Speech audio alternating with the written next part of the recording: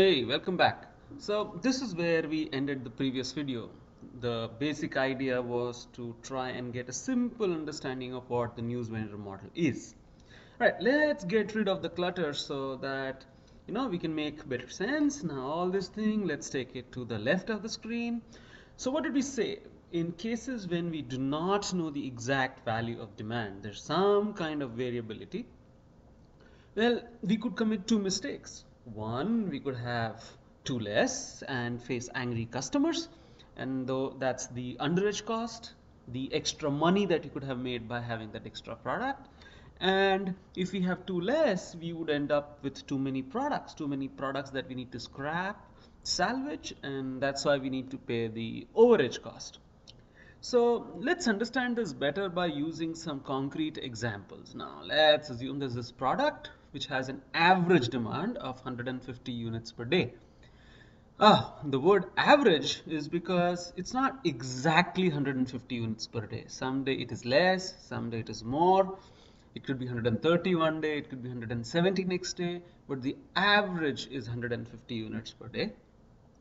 Now let's say for this product we decide to stock 155 units, right?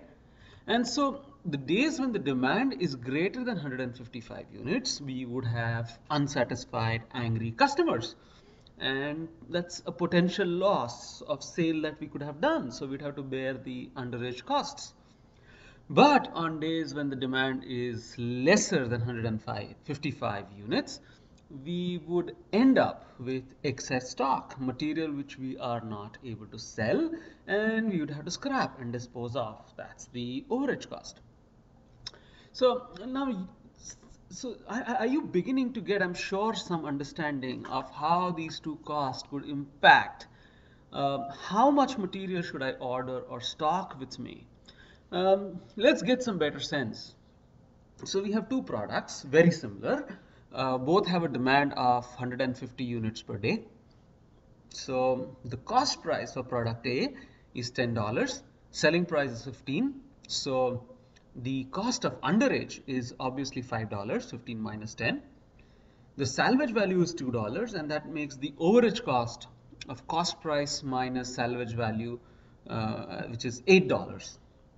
Product B, if you look at it, it's exactly similar, except that the selling price is $35. It's like a cosmetic, right? Product A could be a grocery product, low margin. Product B could be cosmetic, high margin.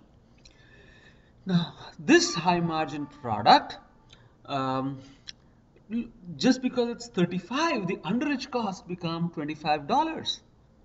So the question here is, should we keep equal stocks of both A and B? Think about it. If we do not serve one customer of product A, we have a potential loss of $5. But if we do not serve one customer of product B, we have a potential loss of $25. While the risk is same in both cases, $8.